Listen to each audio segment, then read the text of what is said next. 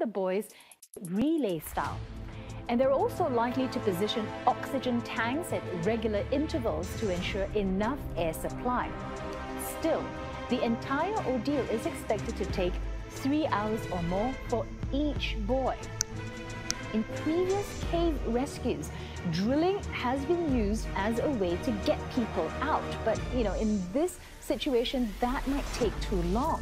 The group is stranded about 1 kilometer below the top of the mountain, and rescue teams are also searching for other ways into the cave. But it's a race against time. Rain is forecast to begin as early as tomorrow, and the deluge